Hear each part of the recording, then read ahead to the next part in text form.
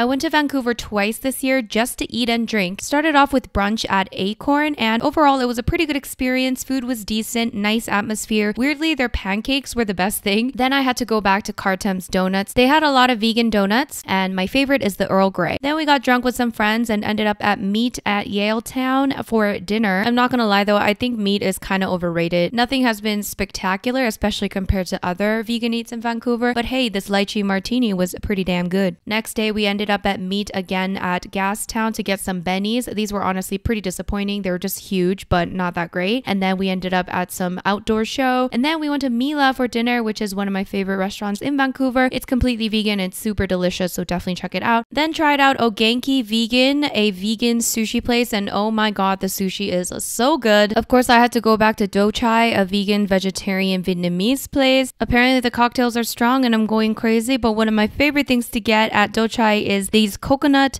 rice cakes. These are so good, and I would seriously travel back to Vancouver just to grab these. We also got some sort of tempura thing with the spicy dip and also some truffle noodles, but the truffle noodles were not as great as I expected. My last morning there, I had to get a ginger shot and an acai bowl because I was feeling super disgusting and indigested due to all the eating and drinking. But of course, I still had to get myself a virtuous pie pizza because it's all vegan and super delicious. And that's part one of my Vancouver vegan restaurant reviews.